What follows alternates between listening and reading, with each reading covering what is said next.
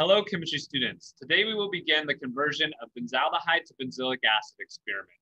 This experiment demonstrates multi-step synthesis of benzilic acid starting from benzaldehyde. In part A of this experiment, 2 molecules of benzaldehyde will be converted to benzoin using the catalyst thiamine hydrochloride. Let's get started. To begin, we will add approximately 0.3 grams of thiamine hydrochloride to a 25 milliliter Erlenmeyer flask. The mass of thiamine hydrochloride that we will be using is 0.3073 grams. After adding the thiamine hydrochloride to the Erlenmeyer flask, we will next dissolve the thiamine hydrochloride using 0.45 milliliters of deionized water. After the thiamine hydrochloride has dissolved, we will next add 3.0 milliliters of 95% ethanol and swirl the solution until it is homogeneous.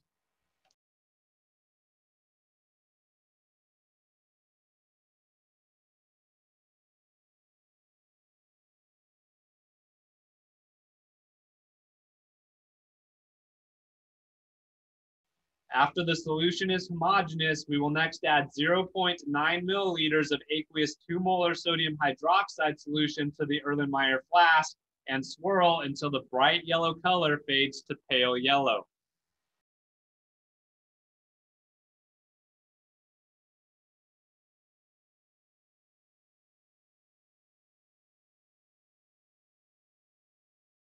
We will next stopper the flask and then determine the mass of the flask and the solution. The mass of the flask and the solution is 36.1613 grams. We will next add 0.9 milliliters of fresh benzaldehyde to the Erlenmeyer flask and swirl until the contents are homogeneous. We will then reweigh the flask plus the solution in order to determine an accurate weight of the benzaldehyde that was added to the flask.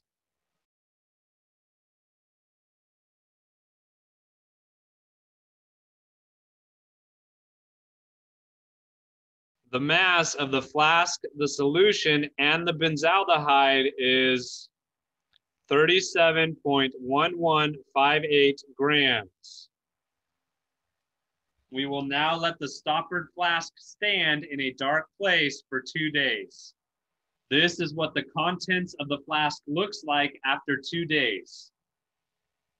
We will next place the flask with the crystals in an ice bath for 5 to 10 minutes. We will next collect the crude benzoin crystals by vacuum filtration using a Hirsch funnel. We will begin by placing a piece of filter paper inside the Hirsch funnel and turning on the vacuum. We will then moisten the filter paper with several drops of ice-cold deionized water. We will next break up the crystals inside the flask using a spatula and transfer the crystals to the Hirsch funnel under vacuum filtration. We will wash the crystals with 3 1 milliliter portions of ice-cold deionized water and then allow the vacuum to pull air through the crystals for 5 additional minutes to help dry the crystals.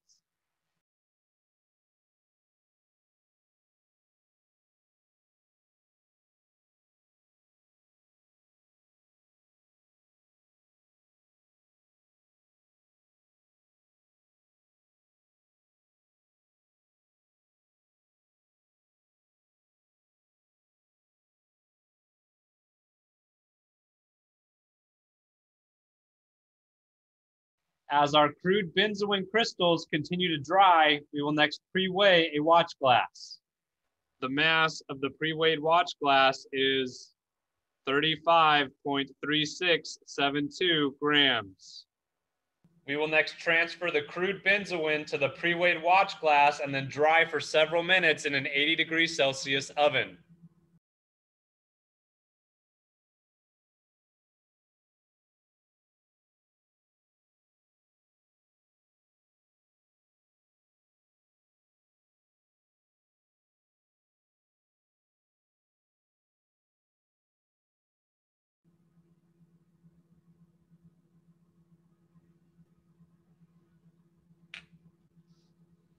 The mass of the pre-weighed watch glass and the crude benzoin is 36.1080 grams.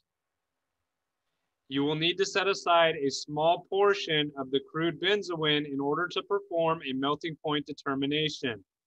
I've transferred the crude benzoin to a 25 milliliter Erlenmeyer flask, and we will now perform a recrystallization of the crude benzoin using boiling hot 95% ethanol as the solvent. Use the ratio of 0.8 milliliters of 95% ethanol per every 0.1 grams of crude benzoin as an estimate of how much 95% ethanol you will need for the recrystallization.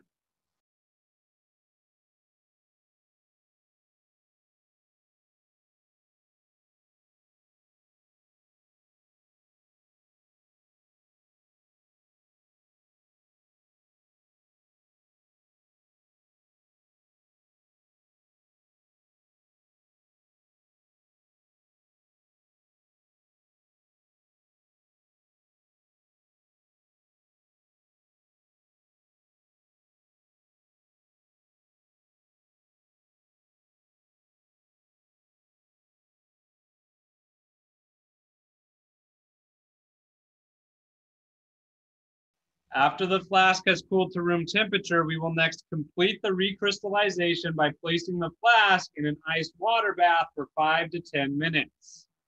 After the recrystallization is complete, we will next collect the purified benzoin crystals by vacuum filtration using a Hirsch funnel.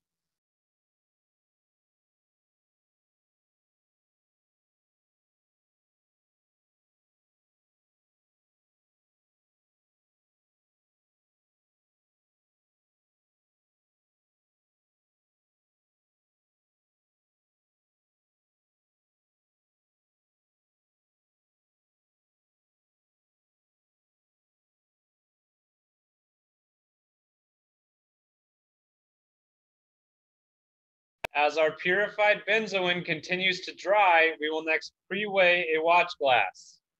The mass of the pre-weighed watch glass is 35.4478 grams.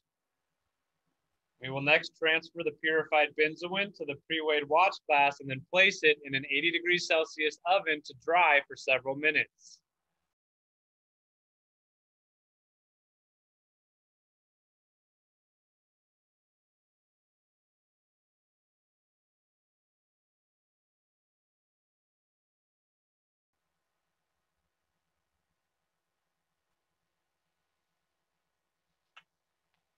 After drying, the mass of the pre-weighed watch glass and the purified benzoin is 36.1359 grams. We will now perform a melting point determination of both the crude and the purified benzoin.